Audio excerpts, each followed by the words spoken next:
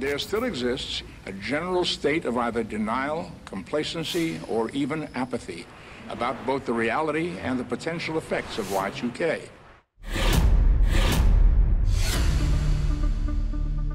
By the end of the 90s, many of us were happy slaves to our computers. But our new masters had a trick they'd forgotten to tell us about. The basic idea on Y2K was that for convenience, all these computer programs, when it came to do dates, you only needed 2 numbers. Why use 4 numbers when you only need 2? And then they recognized, what date is a computer going to think it is when we get to 2000? One simple date change for man, one major screw-up for computer. At the stroke of midnight, January 1st, 2000, elevators may stop. Heat may vanish. Credit cards and ATMs may cease to function.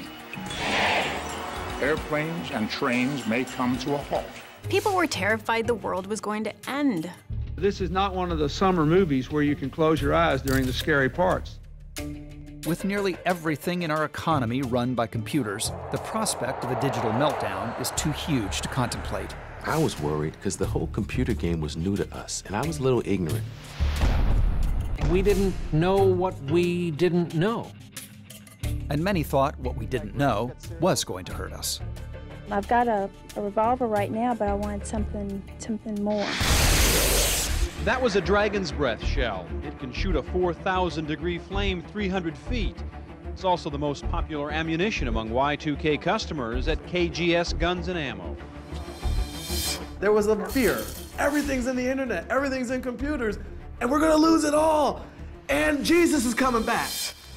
With pre-millennium tensions growing, the president appoints a crisis management expert to prevent a Y2K meltdown. 8 to 10% of the population were fairly confident that this was going to be an apocalypse.